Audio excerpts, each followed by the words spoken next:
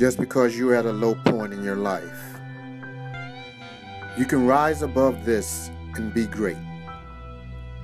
Life has too much to offer for you to give up. You are what you speak. Stop saying you are an addict. It's a stronghold. How do I know? Because I defeated the stronghold.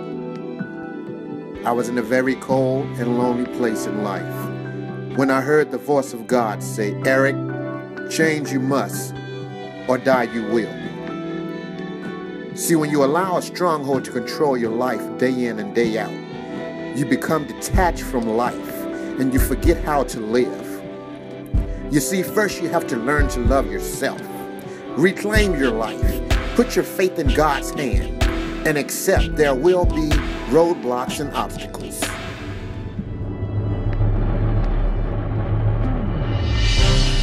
When you change your mindset and decide to resurrect your life, it doesn't matter who pronounced you dead.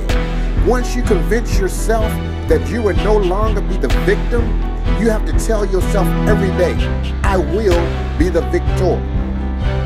Humble yourself and remember, you do not have to be popular to be powerful. I'll say it again. You do not have to be popular to be powerful.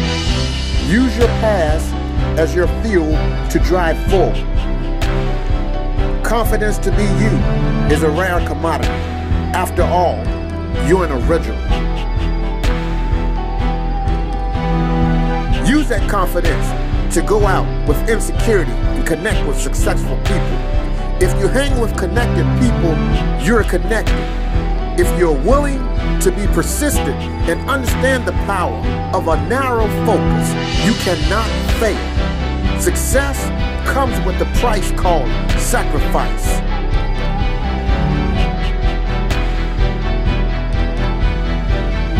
Any time spent wondering if trying is a good idea is just time wasted. Many have the necessary knowledge, but because of their past, they fail to use the knowledge to execute a winning plan. Just because your past didn't turn out like you wanted, it doesn't mean your future can't be better than you ever imagined. Once you are able to put fear, doubt, and low self-esteem to rest, your life will change. A warrior does not give up on what they love. They find love in what they do.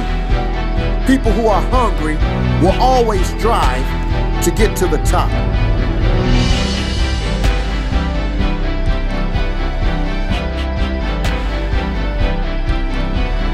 Fear is one of those instincts you have to keep in check in your brain. When you are destined for greatness, you have to give your all to the grind. The mindset of a player is key. The right mindset turns your goals into a set of habits. Walk in boldness.